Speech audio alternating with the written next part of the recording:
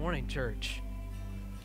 It's good to see you all here today, and those that are online, thank you for tuning in and listening, either on Facebook or YouTube.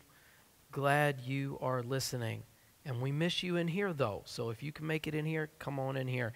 Unless you're in another state, that would be a long drive, so you can stay at home and listen from there. How many this morning believe that what God's Word says is true? How many would just say that here today? All right, so now last Saturday, not yesterday, but the Saturday before, we had a women's meeting, and I think this was the first time we had a male speaker at a women's meeting, a breakfast on a Saturday morning, right? I think if I've got that right, Carrie Ann, I think that's right, correct. And Elder Tracy. So Brother Landy, who was just there doing the offering, he brought a message, and I was sitting kind of in the back, just listening, back at the bottom of my stairs. But he had these pillars, these prayer pillars. There's 15 points on this, and gave this out to everybody. Now, we have these out on the welcome table. I don't know if we handed them out, but I don't think we did. But we have these on the welcome table. Church, you're going to want to get one of these. And if you're listening online, you're going to want to come and get one of these next Sunday, because they'll be out here on the welcome table next Sunday. And I'm not going to read all of these on there, but I'm going to tell you one that in a little part that just kind of hit me, and it was number 8. God said to remind him of what he said. God said to remind him of what he said. And I really like that. And see, these are prayer pillars. And I love that because, see, I take God at his word. But if I believe that I take God at his word, I need to remind him of it. And I know that sounds kind of weird maybe for you. Maybe that's different. It doesn't for those of us that's been around a little while, been in the Pentecost circle or so to speak, or charismatic or whatever label you want to put on it. I don't like all those labels. I just know I believe in the whole Bible, hallelujah, from the beginning to the end. I just know that when you're in that kind of a circle, you begin to hear things that are in the Word that you don't necessarily in others. Now, that's not meaning that the others are bad. I'm just telling you. And then there's some things you hear in the circles I just mentioned that you wish you never heard, right? So there's that too. There's problems everywhere, right? But there's also some good things and some really good truths everywhere as well. And this right here is one of them. You want to get one of these cards on your way out. Use these in your prayer life. Use these as points because, church, we have to have a foundation of what we're praying on. We've got to have a foundation. We've got to have a firm foundation of what we believe. What we believe. Sometimes we pray prayers and we don't even believe it because we don't know what's in the Word. We're just praying something we've heard before or something mom and dad did all growing up or what have you. But what do we believe? So get this card and get this. This really stuck out to me. So they're out there on the welcome table. Now, this morning, I've done some dad jokes before. And I just love them. And they're corny, but you know what? I don't care. So how many's ready for a dad joke? Come on. What do you call a fly without wings? A walk. Just saying. I know it's bad. It's bad. All right, I got another bad one for you. Okay. Why should you never trust a pig with a secret?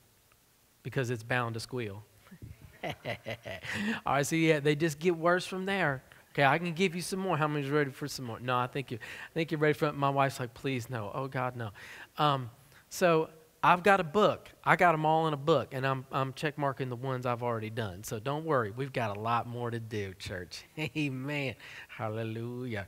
All right, so this morning I want to begin a 2-part series. I got to compose myself. All I can think about right now is dad jokes. Dad jokes. You know what? I will say this. It's okay to have fun in church, right? It's okay to have the joy of the Lord and let that be your strength and to have a good time. God gave us these emotions, and I like to smile. I like to joke around. I like to have a good time. A lot of people they'll listen to me speak or whatever, and sometimes I'm serious, but sometimes I'll show that little side or whatever. That's me most of the week. So I like to be lighthearted and stuff and have a great time. So, but this morning I want to start a 2-part series on the Songs of Ascent. The Songs of Ascent. Now, the Songs of Ascent are found in Psalms chapters 120 through chapter 134. Now, before we get into what all that is, let's pray.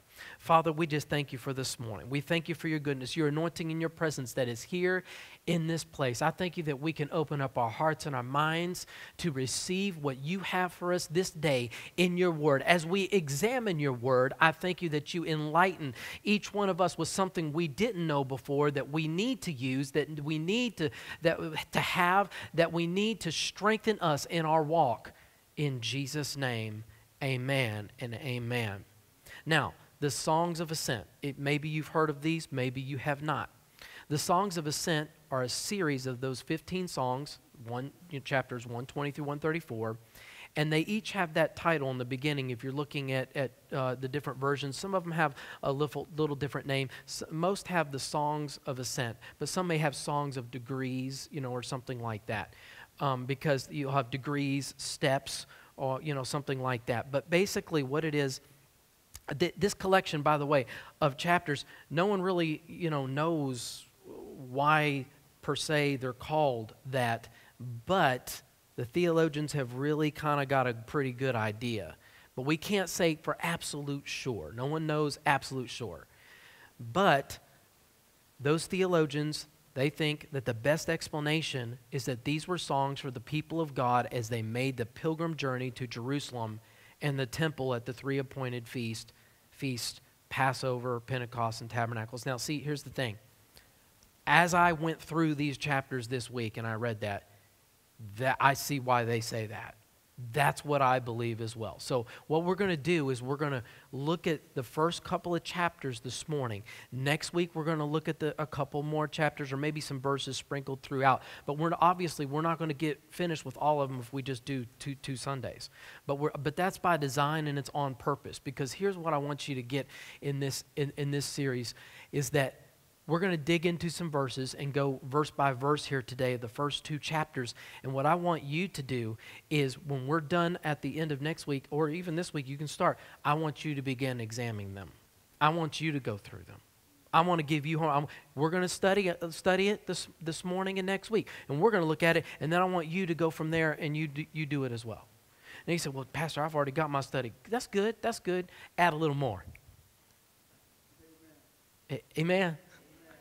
I'll give you just a little bit. And look, you don't have to do a whole lot at one time. Just do 2 or 3 verses. Look it up. See what they mean. Dig into some commentaries a little bit. Look at some of the definitions of some of those words. And try to get understanding. Look at the background. Look at the history. And it's fascinating to me. Now, I'm fascinated by it. Maybe you won't be as fascinated by it as I am, but I guarantee when you dig in and you look at these, you're going to learn something you didn't know before, and it is going to strengthen your walk in the Lord because it is the Word of God. See, as we begin to study, when you dig in and then you apply what you learn to your life, that's when your life changes. All right, so G. Campbell Morgan, he says this: we shall consider them as songs sung by those pilgrims who went up to Jerusalem to worship. These songs of desire and hope and approach are appropriate for the pilgrims' use as they go up to worship.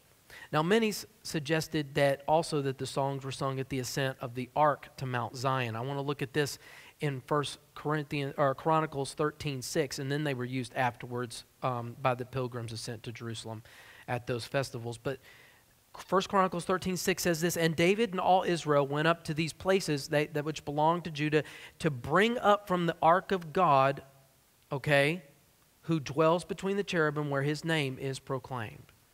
So see, to bring up, I just want to focus that phrase right there, to bring up.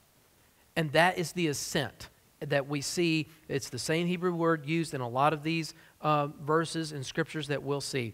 Now, regardless of the exact purpose and all of that, they're in the Word of God, and they're very strong writings. I've noticed some things in these verses this week that's like, wow, I forgot. Look, I've read all of Psalms. I've read all of Psalms many times. But when you really break down certain verses and certain chapters, and I've said this before, you will see things that you didn't see when you were just reading. Amen. Because look, when you read, you can forget things. It's the same as reading like a novel that's not, the Bible. You can just read a book. You read through. The second time you read through, didn't you go, oh, wow, I don't remember that? Because there's a lot of times, and if you're like me, when you read that you could read certain sections of certain, pages or whatever, and your mind's somewhere else even though you're reading. How many's ever done that? That's everybody, right?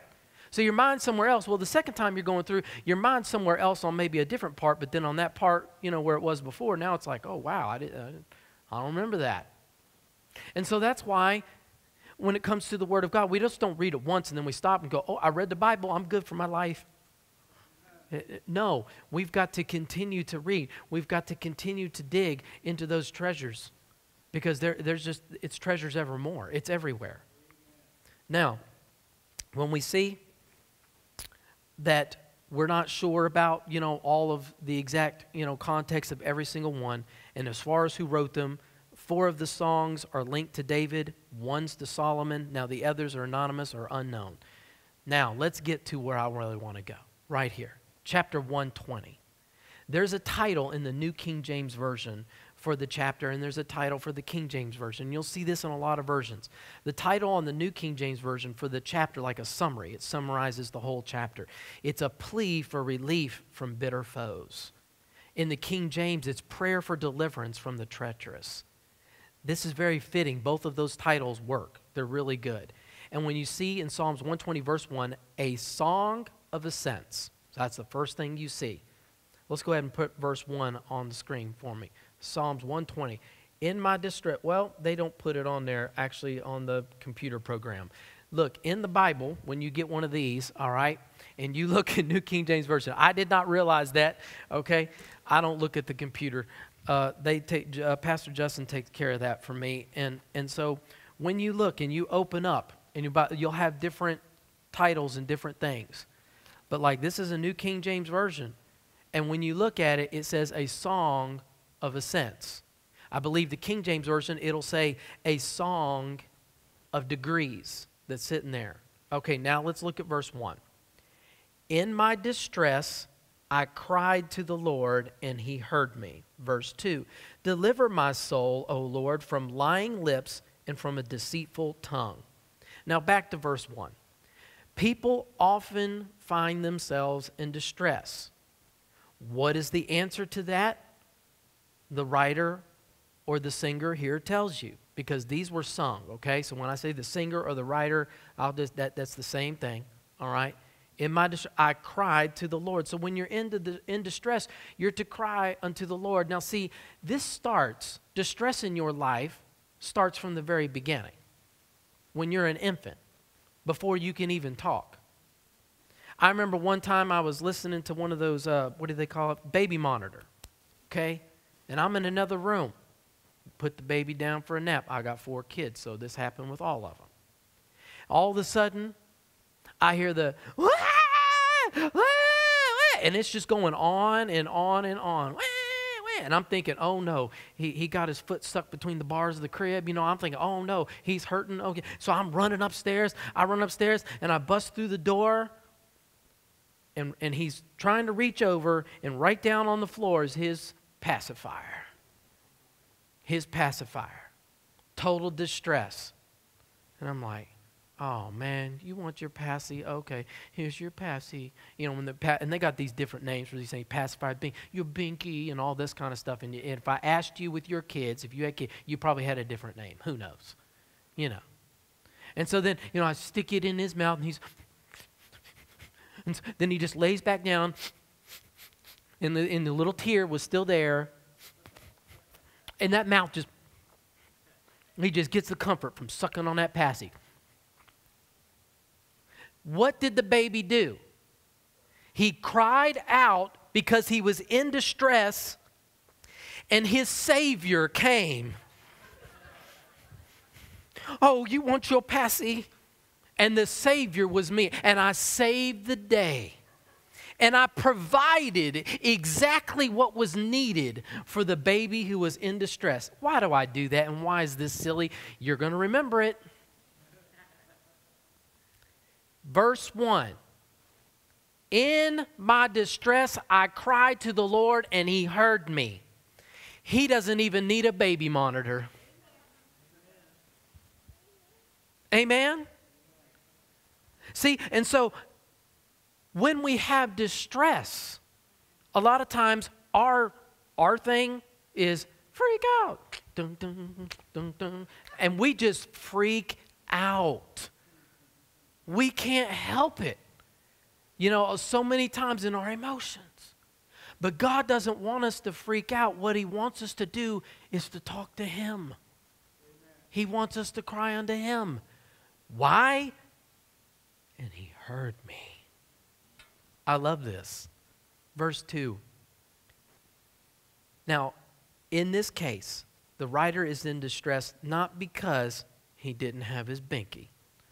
It was because evil words were spoken against him from lying lips and a deceitful tongue. And this is awful when this happens, because I know you know what I mean. If it's happened to you, it has happened. Somebody's lied on you or whatever. It can keep you up at night because you just can't stand it. I know, for me, I've lost sleep because people lied on me and went and told other people all this stuff, and it was a total lie. I mean, I was so upset, you know. It was it's very damaging when this happens. Charles Spurgeon, he says this, though. When we are slandered, it is a joy that the Lord knows us and cannot be made to doubt our uprightness. He will not hear the lie against us, but he will hear our prayer against the lie. I love this statement. Because see, here's the one person that I know, you ask me, more than anybody else, who do you want to always believe the truth and know the truth? It's God. And you know what? He does. So when they've lied against you, know that God knows the truth. And in your distress, when you're feeling bad about it, you can give it over to God. You can cry unto the Lord. And what I like about what Spurgeon said is we don't have to worry about who slanders us because God knows the truth. So when we're tempted to say, oh God, they're going to think I'm awful, we don't have to worry about it because God knows the truth. That's good. I want to read this from my notes. The lies our soul needs deliverance from are not just the lies said about us, but also the lies said to us. This was really good. This one commentator, he said that the lies about God, the lies about man, lies about ourselves, lies about life, identity, purpose, and happiness. Deliver my soul, O Lord, from these lies. Church, we live in a day and age where lies are just coming at us all the time. They're coming on from the news. They got the opinion news stuff. They don't just say what the news is. They twist it and they do all this stuff. They leave out facts and they're coming at you. But it's not just there, it's everywhere. You know, where people are just, we got medical professionals telling us lies about our identity. We've got, all kinds of things. So we got lies coming at us from everywhere. Goodness gracious, I looked at that spotlight and all I can see are spots. Hallelujah, in my distress. Thank you. Verse 3. If I can read it. Whew, I tried not to look at that thing. I did great until just now. And that's been weeks. We've had that. O deceptive tongue. This is verse 3. What will God do to you? Now see, this is what's really good. How will he increase your punishment? You will be pierced with sharp arrows and burned with glowing coals. Now, we switched to New Living Translation just so I could speed this up just a little bit. Notice here the singer doesn't say he's going to get back at those who are slandering and being deceitful. He's not saying, okay, well, what can I say about him? What can I do? Wait till I see him next. Wait till I see her. Oh, girl, it's on. You know, he's not thinking that. This writer is not thinking anything like that. He has left judgment up to God. So he, in his distress, he cried unto the Lord because there's lying lips and deceitfulness, slander going against him. And what does he do? He leaves the judgment up to God. He says, "Oh, deceptive tongue, what's God going to do to you?" Now, look, here's how Paul says it. In Romans 12:17, he says, "Repay no one evil for evil. Have regard for good things in the sight of all men. If it is possible, as much as depends on you, live peaceably with all men. Beloved, do not avenge yourselves, but rather give place to wrath." See, God's the only one that can do the wrath. Okay, so we give place to, we'll leave it up to the Lord. For it is written, "Vengeance is mine, I will repay," says the Lord. Leave it up to the Lord. It's better that way. It's better. You try to take your own vengeance, you go off, wait till they get home. Oh my goodness. Or wait till they get back to the office. And you're going to blow up at them. What good is that going to do? Not a thing. Psalms 120 verse 5 says, "How I suffer in far off Meshech. It pains me to live in distant Qatar. I am tired of living among people who hate peace."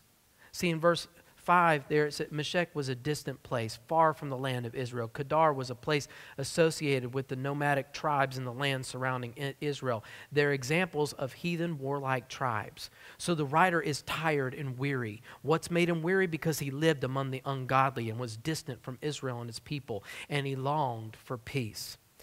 How many, not by a show of hands here, are listening? You're living in a place, you're living in just around individuals. They don't believe like you. They don't think like you. They've got, they're let's just say what it is. They don't know the Lord. They're ungodly. They have ungodly speech. They talk ungodly. They believe the ungodly. They believe those lies. They're spitting those lies. They're talking about it. And when you're around it all the time, it can get weary. I mean, you can get tired. You know, just most of you know, I've said this before. You know, I play video games. You know, when I have some downtime, I'll play video games. But I don't like to play video games much on my own. I do some on my own, but what I like to do is find other people to play with online. And so they have these games, and I'll play online. And so I was playing with the one I play with the most is a friend of mine. His name's Frederick Webb. He's a minister in Arkansas. And we have a great time playing. And so I got on, and he said, "Yeah, I was playing with this, this guy. And, hey, he can join us, right?" And I said, yeah, it's fine. And so this guy, he had just played like one game with them. But this guy, when he got on with me, I mean, this guy I just couldn't take it. After a while. And I'm good with it sometimes. I know people, they don't talk exactly like me. I know that their speech is not, their speech is colorful. Let's just put it that way. And I can deal with it, and it's fine. And you say, "Well, TJ, what are you accepting it?" No, what I'm accepting is that they don't know any better. Come on. So what good is it going to do for me to sit there and judge and point finger and go, "Oh, you're awful. Stop doing that"? I'm like, what's that going to do? That's just going to put them on the defensive, right? So I have to find a different way to break down those walls. And usually I give it a time. You have to get to know somebody before you can do that, right? But there's some individuals, some things, it's like, it's just so bad and it's so much, I'm like, all right, I'm done. I'm out. So I told my friend, I was like, "Man, I can't take it anymore. I got to go." He's like, "Oh, yeah, I understand." We get off, and he actually left him too because he was feeling the same way. And we went and played with somebody else. And I know that other guy may have felt bad about it, but oh well. Because, after a while, you can just get tired around certain individuals. You can get tired of hearing how some of them speak. You can get tired of them, especially when someone's sitting there talking, they're an adult, and they got their little kids, 3 years old, sitting next to them, and they're talking like that, and you can hear the kid talking and playing. It's like, what in the world are you doing, man? That stuff bothers me, so I can't take it. So I'm done. I'm out. You may say, "Well, TJ, I can't just get out like that sometimes. I'm stuck. I'm here at work. I got a paycheck. I got a responsibility, and these people are sitting around here, and they're acting like this and doing like this, and I could do it." In your distress, I don't have the answer for you, but I know who does. See, this writer, he was in distress. I don't know what your distress is, I don't have too many. See, I'm able to get out on the quicker side. It's easy for me. I don't have the same job you have. I don't have the same workplace. I'm not in the same circle. Generally, those that are surrounded by me, are surrounded around me, you know, they're good, God-fearing people. I'm at home studying, or I'm at the school. We've hired, you know, it's a Christian school. We got Christian teachers everywhere we look. Everybody's great. They're wonderful. My wife was telling me the other day that one of the teachers was talking about the environment, how wonderful the environment is, and she loves working here and this, you know, and all that, and she can't, you know, she's staying another year and blah, blah, blah. She just loves it. It's like a family environment and loves it. So you may not be in an environment like that, and I feel bad for you because I've been in the bad environments. I've been in those. It's not easy. And in verse 7, he sums it up here, the very last verse of chapter 120. He says, I search for peace, but when I speak of peace, they want war. Have you ever known someone who's always pushing back on you? It doesn't matter what you say. They've always got something contrary to say. I mean, every time. It's like they're always looking for an argument. They're always looking for a debate. Look, sometimes I can debate. I don't mind debating. You know, I like a good debate sometimes. And I'll do it. And my wife's grinning because a lot of times, you know, we'll debate stuff. She knows I don't mind it. I look back and go, why in the world when I was in high school, why did I not join the debate team? You know, it would have been great because I love doing it, especially when I think I know what I know. Notice I said think. I'm not always right. Just 99.9999%. No, I'm kidding. I'm not always right. I'm not. And I've got to realize that. But you know, he says, I search for peace, but when I speak of peace, they want war. They want argumentation. They want conflict. That's how they are. The psalmist here, he's wanting to speak peace, but every time he did, the response was hostile. Now remember, he cried out to the Lord because of his distress. These last several verses just describe his distress and how he gave it over to the Lord, judgment to him. But this is really good for us to look at. Can you see the nuggets in here of how you can break this down, you can apply this to your life? We can't forget how we are supposed to respond. Looking here, this was his situation. But yet, he showed us the way of how to live in that situation. Always crying out to God. This brings us to Psalms 121, title here from the New King James Version, God, the help of those who seek him. I love this one. All right, so Psalms 121, verse 1, a song of ascents. I will lift up my eyes to the hills. From whence comes my help? My help comes from the Lord who made heaven and earth. I lift up my eyes to the hills.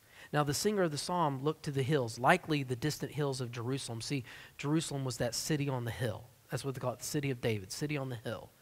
And as he traveled towards the city to fulfill his pilgrimage, he's going that direction. His eyes, I will lift up my eyes to the hills. Now, even though he is far from Jerusalem at this moment, as he's, writing this, singing this, he realizes his safety. Now, I want to read this from my notes. The point is wonderful. The singer understood that the group didn't need to arrive at Jerusalem before they came under God's protective care. He would watch over them on the journey. Now, look at this statement here. God is just as present in the journey as he is in the destination. I love that. See, so many of us just get caught up in the destination instead of focusing on where we are in the here and the now on the journey. I lift up my eyes, yes, but where does my help come from? My help comes from the Lord. It's not, when I get to church on Sunday. It's not, for these guys here when they arrive at Jerusalem. No, it's right that second, right now. It's in that moment. My help comes from the Lord. I lift up my eyes to I'm on my journey. I'm on my way to my destination, but the destination is not what's saving me. What's saving me right now is God. I lift up my eyes to him. My help comes from the Lord. No matter what road we're on, no matter what circumstance we're facing, our help comes from the Lord. James Montgomery Boyce, he said this, what he is telling us is that his gaze did not stop when he looked upward to the hills, but that he looked beyond them to God who made the mountains. G. Campbell Morgan said, the city of God and the temple are to be desired and delighted in. The mountains upon which they rest are to be remembered, but not from them does help come to distressed souls. It comes from Jehovah.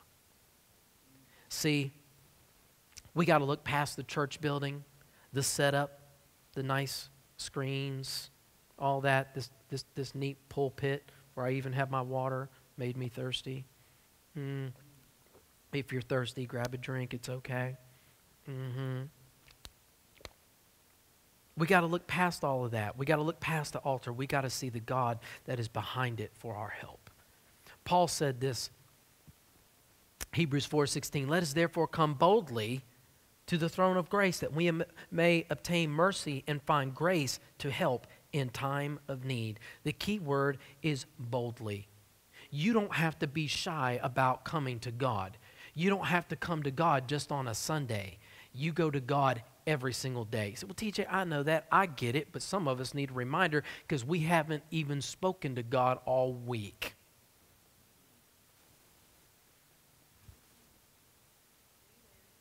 There we go. One amen. And look, it's the truth. Sometimes, look, and praying over your fries don't count.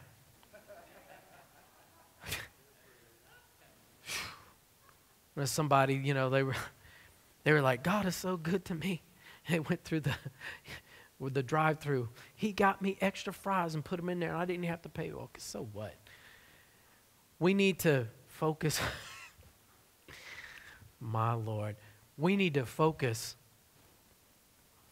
on where we are in the here and now and come boldly to the throne of grace. We find mercy and we find help in our time of need now, at the here and now. I want you to look at this in verse 3. This is good. He will not allow, see, this is the help that God brings. This is the help that God brings. This is so good. He will not allow your foot to be moved. I remember that song we used to sing. I shall not be moved. Such a catchy little tune. I'm glad we don't sing it anymore, though. Amen. Our praise and worship leader laughed the most.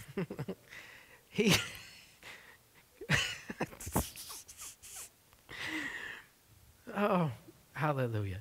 He who keeps you will not slumber. This is the help we get from God. This is good. Verse 4. Behold, he who keeps Israel shall neither slumber nor sleep. God helps his people. Verse 3. Your foot will not be moved by establishing them in a firm place. Charles Spurgeon said this, our feet shall move in progress, but they shall not be moved to their overflow. In other words, I'm keeping on walking in the journey, and nothing's going to overflow me because I'm still established. I'm firm. I'm moving. Okay, that's not what it means. It means I'm established on the inside. I have a resolve that the enemy can't take away. I have a resolve that the people in this world, when they say something contrary to the word of God, I will not be moved. When they say this and that, I will not be moved. You know, they got all these like conspiracy theorists and stuff out there too, and they try fear-mongering. That's about what I call that. I don't give in to that. I don't even listen to it. Look, I used to like some of it years and years ago, full disclosure. I used to look at it and I wonder and wonder and wonder. I still wonder about the Twin Towers going down, okay? I just still wonder. I do. I looked at it enough to where it was like, oh man. But it's still conspiracy theory. Amen. That stuff, I will not be moved. I'm going to not be moved. What? Not just things like that. I'm not going to allow that to shake my confidence in who God is. and what he's doing in me in the here and the now. I don't need to get caught up in all that, because you know what it does? It distracts me and moves me over here and gets me out of the way of my purpose and what God has called me to do in my life, my destiny. Because see, God hasn't called me to worry and fear. He's called me to move forward and reach people for him. Now, can it help me to know some things that are, how things are? Yes, I'm not talking about you can't listen to some. I'm not talking about that. I'm talking about getting caught up in it. There's a difference. You can listen to it and it can be fun. It can be interesting. It can be all that. You can learn something maybe from it, whatever. You can think of this or that or whatever. But don't get caught up in it. Don't get caught up in the sauce. Amen? Amen. Listen, if your favorite channel is the news channel and you listen to nothing but that, you need to change the channel from time to time. Amen. Because you will get caught up in it. We got to really move fast. You know what? I'm going to skip some stuff. Things we stand in. We stand in grace. We stand in the gospel. We stand in courage and strength, as it says in 1 Corinthians 16:13. We stand in faith. We stand in Christian liberty, Galatians 5:1, right? We don't have to get caught up in legalism. We stand in Christian unity. We stand in the Lord. The goal is we stand perfect and complete in the will of God, Colossians 4:12. Psalms 121, verse 3, again. He will not allow your foot to be moved. He who keeps you will not slumber. He who keeps you. This phrase right here, this is the first of 6 times in this short psalm that the Hebrew word shamar, translated keeps and preserved, is used. The theme is that God will watch over his people as a watchman watches over the city or the party of travelers. Let's look at it. Verse 4, behold, he who keeps, there it is again, Israel shall never slumber nor sleep.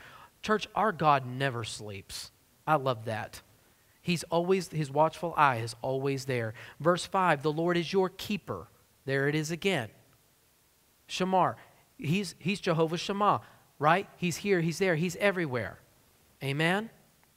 The Lord is your shade at your right hand. The sun shall not strike you by day, nor the moon by night. Notice the Lord is your keeper, your keeper. Now look at this quote on this verses right here on verse 6. This is from James Montgomery Boyce again. What the psalmist really means, though in figurative language, is that nothing either of the day or night can harm us if God is keeping guard. God is our covering against every calamity. He is our shade against the visible perils of the day as well as the hidden perils of the night. He is our keeper. In verse 7 it says, the Lord shall preserve you from all evil. He shall preserve your soul. There it again, that preserve. This is shamar. This means keeps or preserves. He's watching. He's there. He's keeping you. He's protecting you.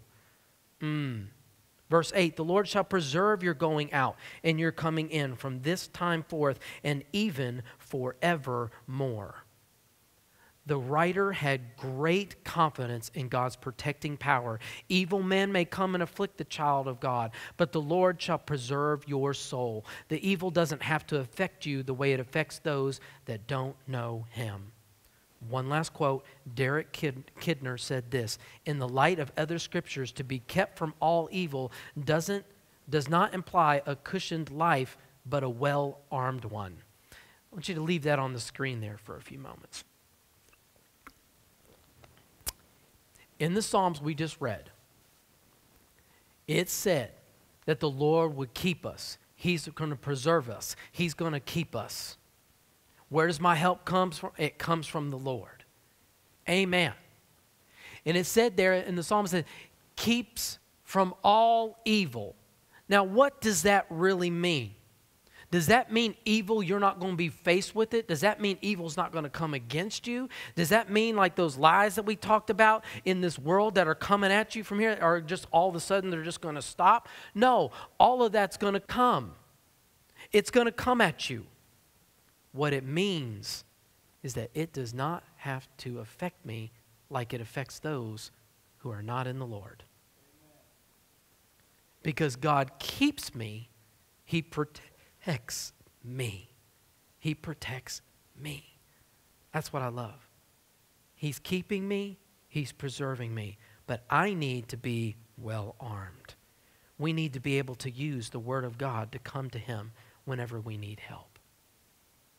See, get this, church. Using the Scriptures in speaking in faith against the enemy or speaking life to your circumstance is coming to God for help.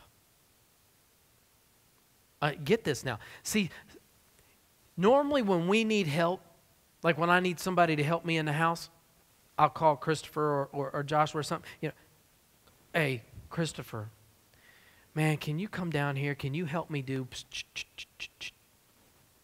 Okay. I'm asking for help. And I ask. And see, we can ask God for things. That's part of it. That's part of the help. But there's also something else we need to do. And we have to do. And we know this. We've heard it. But we need to make sure we do it every day. Is where we actually speak life to our circumstance.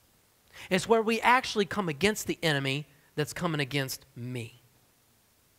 Where I come against the pain that is afflicting my body, I have to speak to that pain. Are you here, church? But see, I can't do that unless I'm well armed. I can't do that unless I have the Scriptures that say I stand fast, firm. Well, you know, see, those 6 services or 7 services we're going to do together with Freedom, we're going to be doing a survey of Ephesians. And we went over Ephesians 6 years ago, line by line. This is going to be a little bit more 1 chapter a week. And then my wife is going to preach on Mother's Day. Amen. And I have chapter 6 because Pastor Horace is going to be preaching chapter 1, and then I do 2.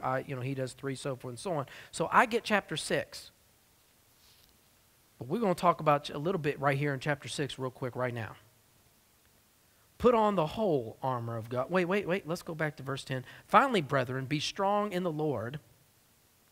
Be strong in the Lord and in the power of His might. Put on the whole armor of God that you may be able to stand against the wiles of the devil. See, when he said in Psalms, when it said established, I'm standing. And it's not like I'm not moving. Again, it's not that. No, it's, oh no, devil, you ain't doing that. Are you here? And see, that right there, when I do that, I'm getting help from the Lord. Even though I'm not asking, because see, here's the thing. He's given me the authority to do it in the earth and to speak to those things. So my help has come from the Lord. So that's all part of it. Yes, I ask from the Lord. I got a circumstance. I need wisdom. I go to God. I don't know what I'm going to do with this. Lord, I thank you that you lead and guide me by your Spirit in this situation. Lord, as I call that individual and I've got to talk to them about the rent that they're about to increase on me. Lord, I thank you, you give me favor in Jesus' name. See, I went to God. But see, there's a different thing that happens a lot of times. And it's still getting help from God. I'm speaking to the situation. So see, I can ask like that. Now, once I get into that situation and things start happening, I can start speaking to it. And I do different. So now instead of, Lord, I'm coming to you right now in the name of Jesus. No. Now I speak to that. In Jesus' name, I command you to get under my feet. Devil, you will not do this to me. You're not going to increase and put me in debt. You're not, whatever it is. And I begin to speak to it. But to speak to it, you have to be well armed. So it says put on the whole armor of God. Why is this? And we stand against the wiles of the devil. But see, if I don't know this, I can't do it. If I don't know this, when I'm in distress, wah, wah, wah. Is that annoying? Let me do it again. Wah. Is that annoying? And see, when we're not well armed, we don't know it. I can imagine God sitting there going, Oh, my Lord, that's annoying. I love you, but oh, man, please, oh, don't do it no, please, oh. I can only imagine. Wah! No, he doesn't want us doing that. He wants us to pray and stand in faith, understanding that we don't wrestle, like it says in the next verse, against flesh and blood, but against principalities. I come against the principality right now over this school and command it to go in Jesus' name. Amen. See?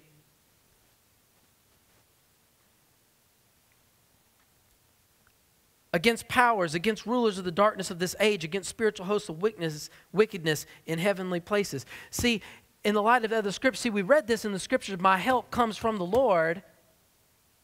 I get the help.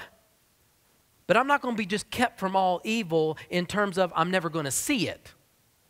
You're going to see it. It's going to come against you. It's going to happen. How many's experienced that? Come on. I know I have. What did you do? You can either wah, or you can pray the prayer of faith.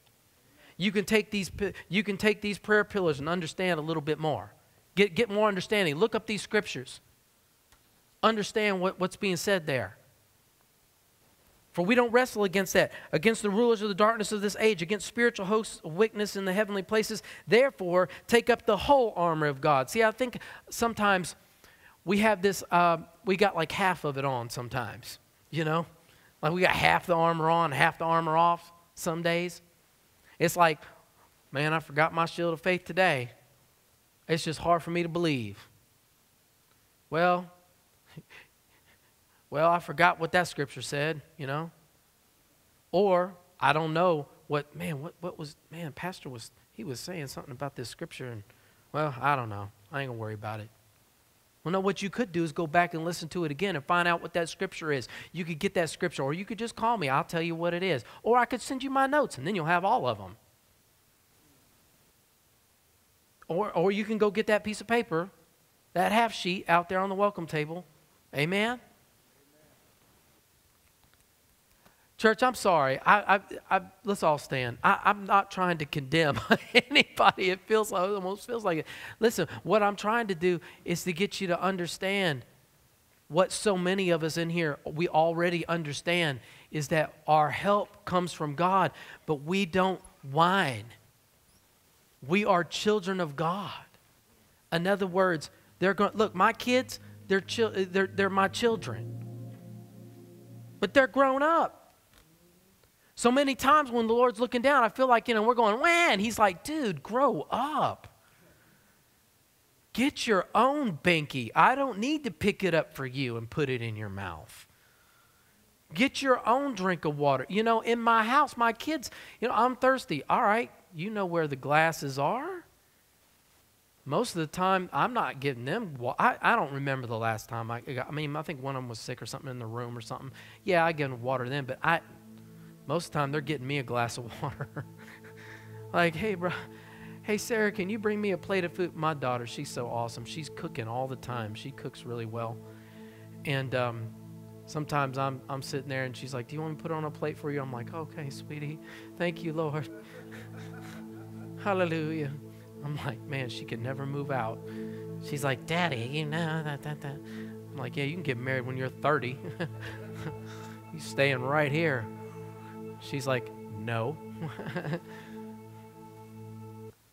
So what we need to do is be well armed. We need to speak to the enemy. We need to speak life to our circumstance. And where does my help come from? The Lord. In my distress, what did I do? I cried unto the Lord. See, I'll get wisdom from him, and then I'll begin to speak to it as he begins to lead me and guide me into it. Right now at Cornerstone Christian Academy, we own that school for those that don't know. We are subleasing that space in the shopping center where we are. And that lease runs out, I think, what is it, August? It's in August. And so we'll be, because we're subleasing, and we'll be negotiating a new lease. And we can only afford a certain amount. and the amount that's already kind of been talked about a little bit or hinted towards, knowing kind of what the going rate and all that is, it's like, that's not going to work. So see, what did we do? The moment I began, looking at that, I began to pray. Because see, in my distress, I went to the Lord. I said, God, we can't do this. And I knew that he knew anyways. He knows. But see, I had to talk to him. You have to talk to him. He knows, yes, but we talked to him. And I said, Lord, I thank you for favor. For favor. And I began to speak favor into that circumstance. And I believe that it is done in Jesus' name. It is done that we will have favor. I have proclaimed that according to his word. And so I did that. And so now I'm not going to sit there for the next several months. Oh, God, I'm not sure what's happening. Oh my goodness. I'm not going to worry. I'm not going to be, I am not worried at all. Not at all. Because I already know that the favor of the Lord rests upon Cornerstone Christian Academy. And that in August, when we sign that new lease, it'll be the price it needs to be for us. In Jesus' name. It's either going to be the same or it might be a little more, and a little more is fine. That's how things go. We know that. But it's not going to be that lot more. It's not going to be a lot more. I know that. Because I've already spoken to that situation. In Jesus' name. What situation are you faced with? What relationship needs to be mended? What situation at work or what financial situation are you faced with? Are you in distress about anything? If you are in distress here this morning, just like those pilgrims who are on their way to celebrate and worship God, this morning, let's cry unto the Lord, and then let's speak to our situation and speak life to our circumstance. So here, if you're here today and you know you are in distress about something, I want you to raise your hand right now and let's pray together. We're going to pray right where you're at in your seat. You can do it right there. It's not like, oh, raise your hand, let me come for all that. Let's pray. Father God, right now, you see all the hands, and those that are listening online, there are several that are in distress. And Father God, we're not going to whine like a baby would whine. Lord, we're coming to you, and we're asking for wisdom right now in Jesus' name. We're crying unto you, God. We're crying unto you as they did. They lifted up their voices to you.